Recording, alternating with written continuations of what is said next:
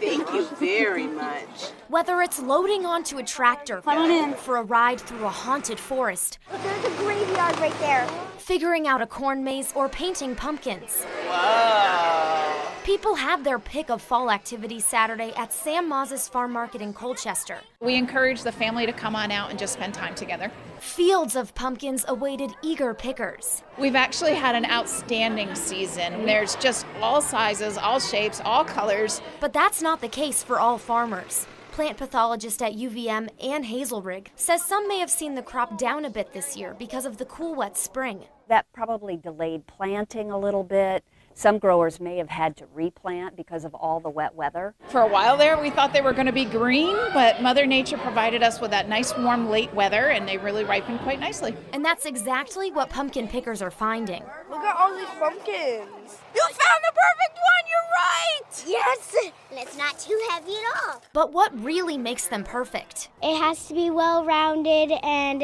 it can't really have that many dents in it because they're big and orange. The unusual weather giving each person a chance to find their perfect pumpkin. In Colchester, Abby Isaacs, NBC5 News.